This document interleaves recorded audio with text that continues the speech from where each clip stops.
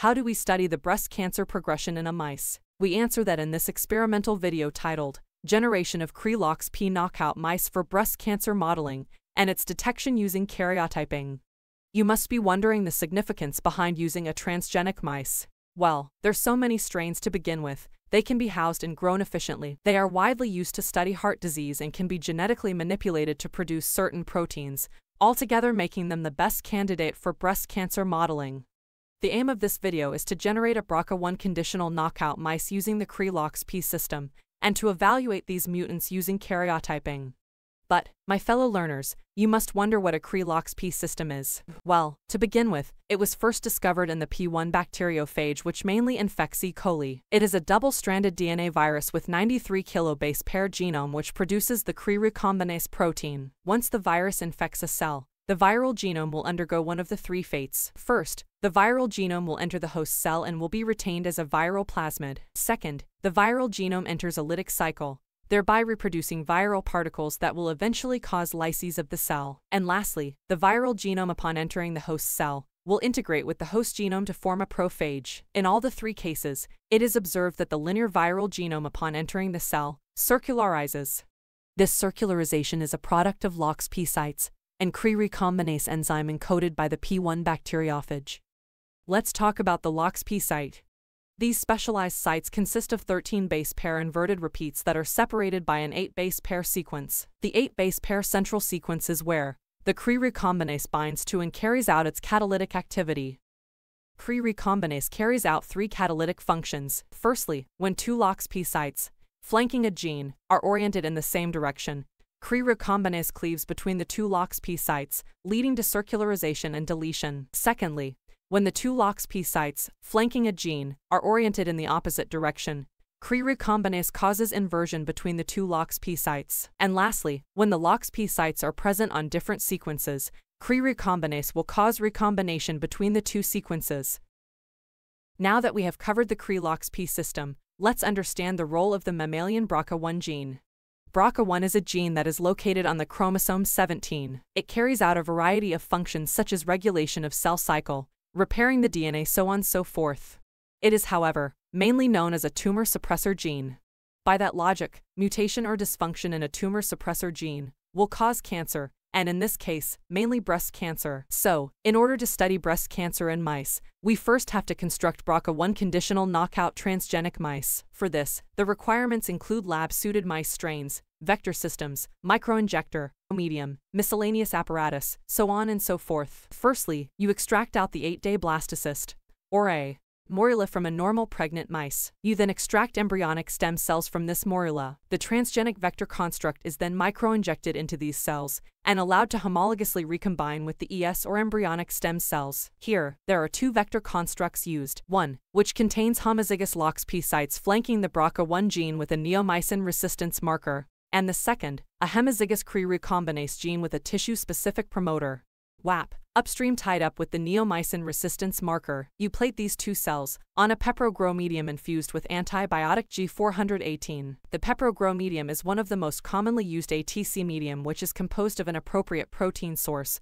carbs, vitamins, trace elements, serum and amino acids. G418 is a derivative of neomycin that is mainly used in animal tissue culture. In a medium devoid of G418, all cells will grow efficiently, including the ones that have not been appropriately homologously recombined. In the case of a medium containing G418, only a few cells will multiply. These are the cells that have been accurately homologously recombined, due to which they possess neomycin resistance. These are the cells that we need and that we work with from here on. These ES cells are then micro-injected back into another 8-day morula, using a microinjector. The new blastocyst, morula, is then injected into a pseudopregnant foster mother mice that is made receptive to the new blastocyst by mating with avastomized mice. After 20–25 days post-implantation of the new blastocyst, the foster mother mice will give birth to transgenic mice pups. The transgenic pups, upon maturing, will be of two types based on the two types of vector construct. One, with LoxP sites flanking the homozygous BRCA1 gene, and the other with Cre-recombinase homozygous gene controlled by the WAP promoter. It is also important to note that the mice with Cre-recombinase also possesses its own indigenous copies of BRCA. Upon mating these two mice, the progeny will inherit a single BRCA1 gene flanked by LoxP sites from parent 1, While it will inherit WAP-induced Cre-recombinase gene and an indigenous copy of BRCA1 from the parent too, but our work is not done here. A single functional BRCA1 gene can still efficiently carry out tumor suppression. In such a case, we then carry out a back cross of the progeny with its parent one. In this case, the F2 progeny resulting from this mating will be homozygous for the LoxP flanked BRCA1 gene. This progeny is the transgenic mice with tissue-specific, conditionally knocked out BRCA1 gene. The role of tissue-specific promoter WAP is of major significance here. WAP will only be transcribed in the mammary tissues, resulting in Cre-recombinase being produced only in the mammary cells. Cre-recombinase will thus carry out its catalytic activity only in the mammary cells, leading to development of tumors. Expected results for the tumor growth are as follows. The last step of this experiment is to analyze the BRCA1 mutants using chromosomal karyotyping. For this step, you require tumor tissue from the mice, PBS buffer, calcimid, MGEM medium, miscellaneous apparatus, so on and so forth. First, you mince the tumor tissue with sterile scissors and then you soak it in PBS buffer. You then add the minced cells to an MGEM culture medium plate, infused with collagenase that breaks down collagen in cells. The plate is then incubated in a CO2 incubator for 48 hours. After 48 hours, you transfer a few cells to PBS medium. The PBS-soaked cells are then treated with trypsin enzyme, which digests proteins. The trypsin-treated cells are again washed with PBS buffer.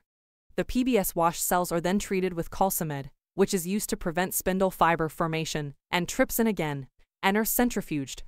Post-centrifugation, PBS is allowed to aspirate, and potassium chloride solution is added to the pellet, followed by shaking. KCl is used to neutralize the charges on DNA.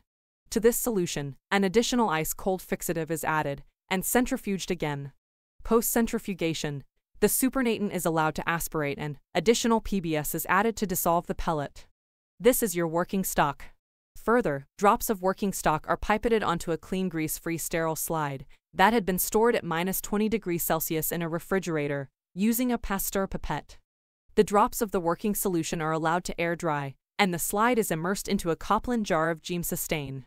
Post the entire staining process, the slide is then visualized using an oil immersion microscope. The expected results are as follows. In conclusion, transgenic mice for conditionally knocked out BRCA1 gene were generated using Cre-LoxP system. The BRCA1 mutation was analyzed using chromosome karyotyping. Chromosomal karyotyping is used to detect the chromosomal aberrations like deletion, duplication, translocation, non-disjunction of chromosomes. It helps to identify the abnormalities of chromosomes like aneuploidy. It is also used in predicting the evolutionary relationships between species. Here is the reference for this video. Thank you.